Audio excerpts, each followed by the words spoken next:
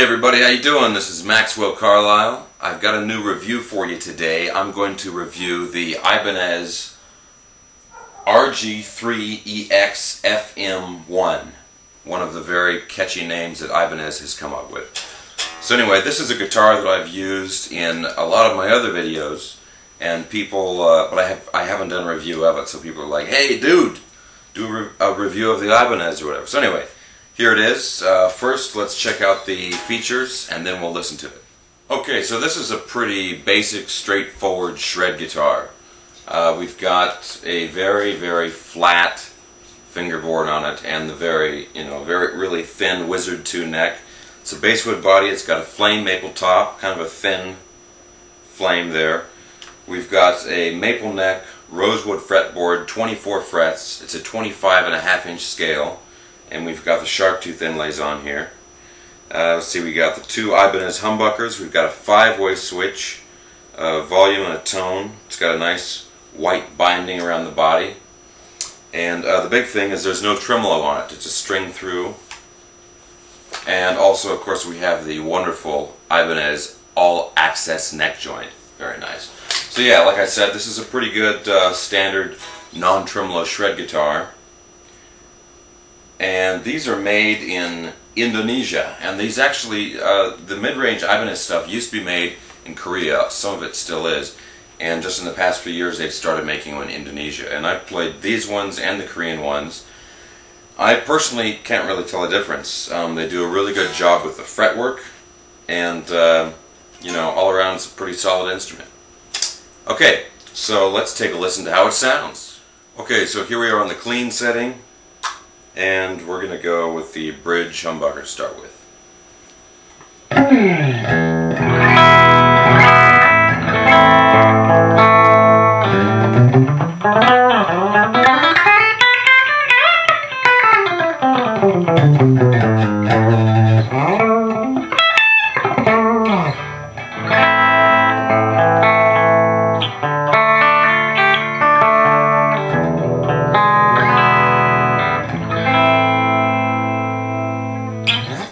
Okay, let's jump over to the neck humbucker.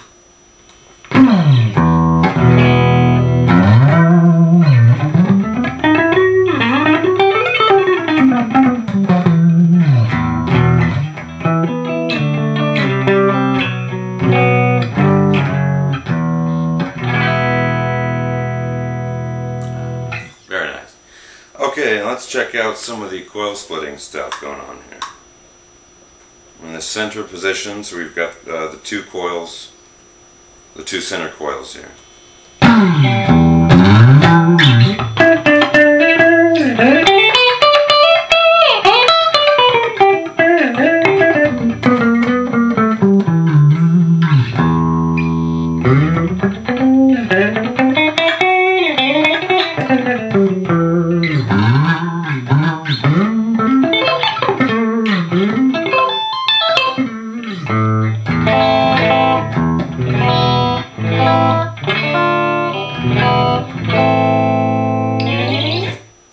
Glassier, a little mellower, very nice.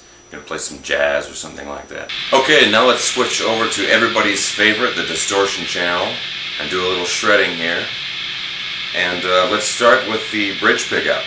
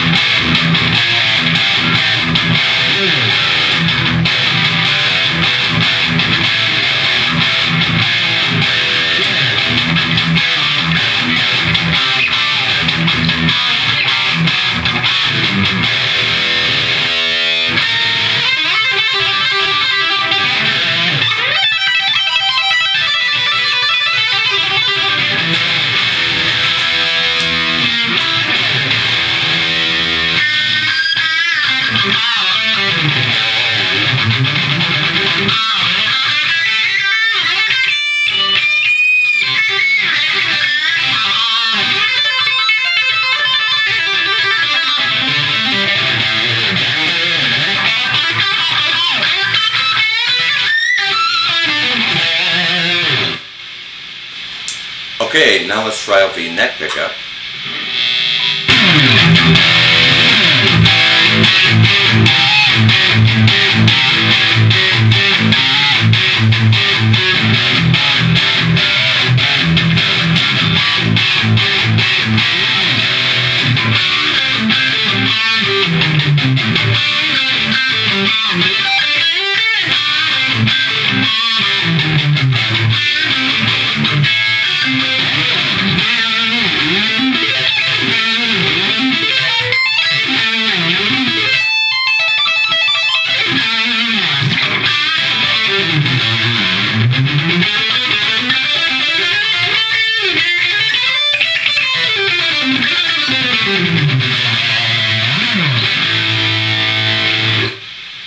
Okay, let's check out some of the coil splitting.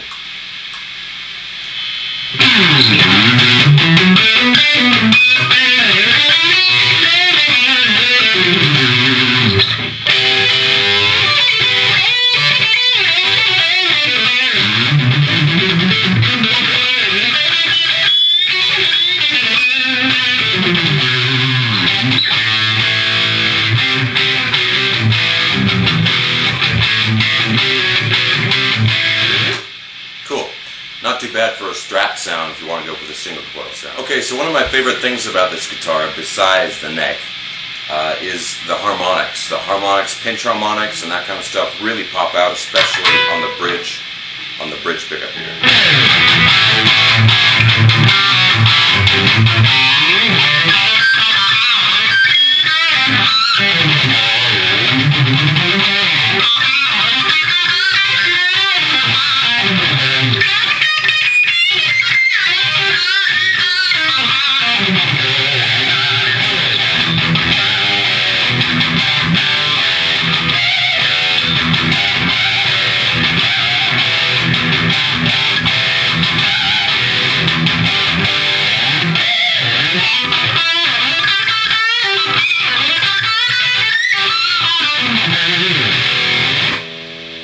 Cool. Okay, so that's the Ibanez RG3EXFM1, made in Indonesia, and it's a great non-tremolo shred guitar.